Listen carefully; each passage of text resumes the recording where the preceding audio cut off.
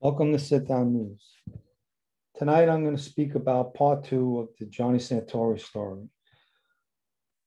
I told a story about when John had to watch me one time, and he came to my house, and we were there, and it was getting late, and he started to ask me what I wanted for dinner. And I was being a little wise ass, and he was mentioning all these dishes and all kinds of food. And I kept saying, no, I don't want it. No, I don't want that. No, I don't like that. And I was testing him. And finally he exploded. He says, what the fuck do you want to eat? I named a half a menu for you. And I gave him a hard time. And then finally I said, all right, I'll have meatballs. And I didn't know at the time that John was a good cook and he loved to cook. So he says, I'll be right back. I'm going to go walk to the butcher. And the butcher, we lived in Old Howard Beach at the time. The butcher was maybe about 4 or 5 blocks away.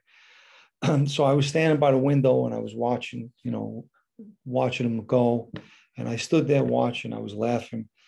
And here he comes back and he's walking down the block and he's got 2 plastic shopping bags. He's carrying 2 plastic shopping bags. And there's these 2 women that are walking towards him. And as he gets closer, I noticed that he's either mumbling, he's talking to himself. And the women cross the street and go around him and then cross back over when he passes. So when he comes up into the house, I said, I wanted to see if he'd seen it. I said, hey, John, let me ask you something. You were talking to yourself? And he was so mad. He says, yeah, that's right. I was talking to myself. I'm fucking cursing you.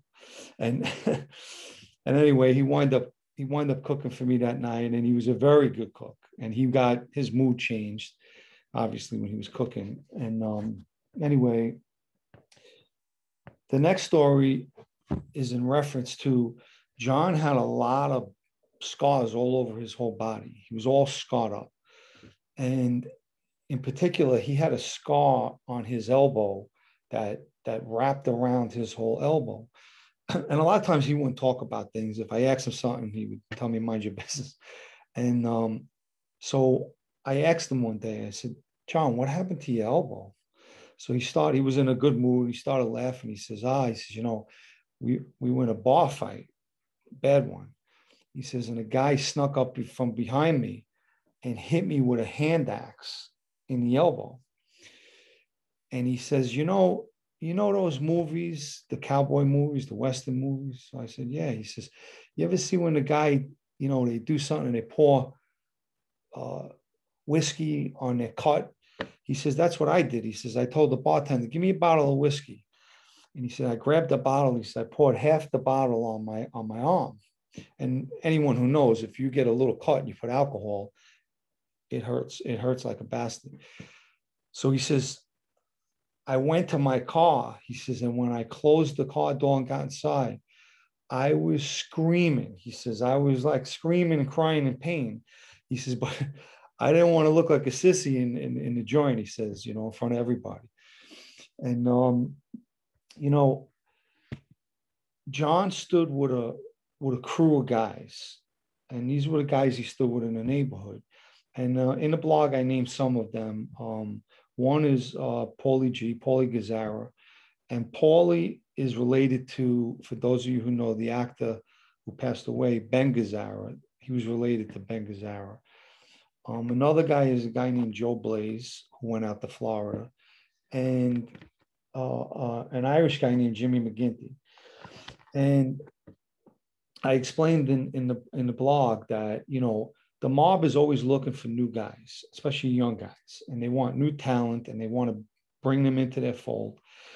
And in this particular case, they could have brought this whole crew, one of the families could have took this whole crew in, but they were so dangerous that they had to break them up, and they did break them up. And Paulie Gazzara was taken by Fat Andy Ruggiano. And Fat Andy, for those of you who don't know who he is, he was an old time, he passed away, he was an old time Caporegine with that crew, with the Gambino crew, very well liked, very well respected, a dangerous, dangerous guy. He was from my neighborhood in Ozone Park. He had his club there, and he takes Paulie in, and Paulie was a thief. Paulie was a jewel thief or any kind of thief. He would do scores all the time, and I mentioned he usually went alone. Occasionally, John would go on a score with him. They would do a score, and but there was a movie that came out. I think it was in '81, and it was called Thief, and it was with the actor James Caan, and James Caan plays a jewel thief and a safecracker, a jewel thief, and we always felt that that movie was about Paulie. We even think that Paulie might have consulted on that movie. He would never tell anybody if he did it or he didn't. And the movie kind of was about a guy that was going to do one last score, and he was involved with like a local wise guy. I think his name was Leo, and the wise guy didn't want him to stop doing scores and wanted to take money from him. And they wind up having a big showdown in the end. You should watch the movie. It's a good movie. Paulie had something similar happen to him. He was doing scores, and Fat Andy on one of the scores wanted Paulie to give him a cut of the score. Paulie refused and didn't want to. And from what I heard, the story goes that Fat Andy tried to garrote him, tried to caught Paulie and almost killed Paulie. He didn't kill him, but he almost killed Paulie. I think Paulie had like a scar on his neck from that.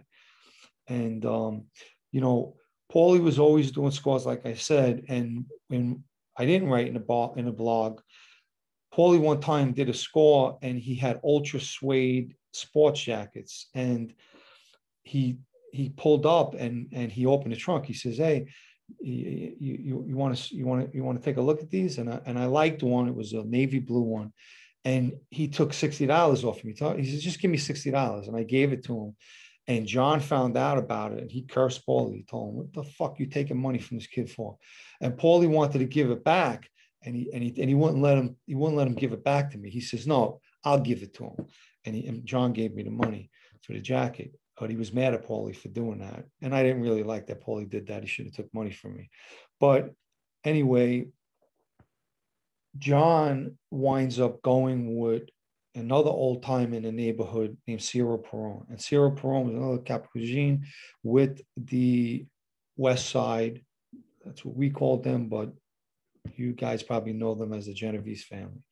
And both Ciro and Fat Andy were both straightened out in that life before they closed the books. You know, at some point in the 50s, I think they closed the books on any new members getting inducted, and they were both before that. So they were old timers. Another well-respected guy, dangerous guy.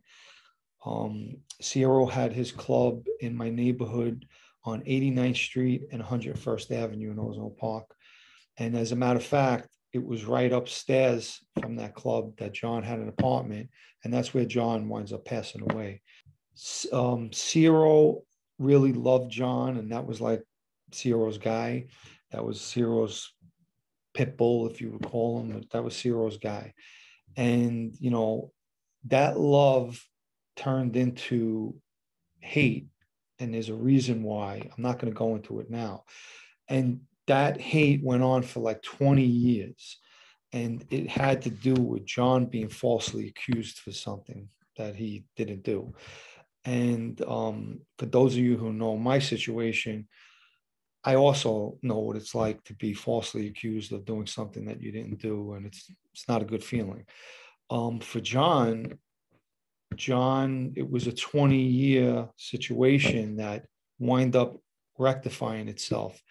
But we'll get into that as I continue to write.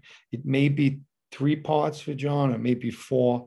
I just don't want to rush it. And that's why I did part 2. And I tried to get this in. You know, usually I put a blog in on Sunday at some time, and I just wanted to get this in early.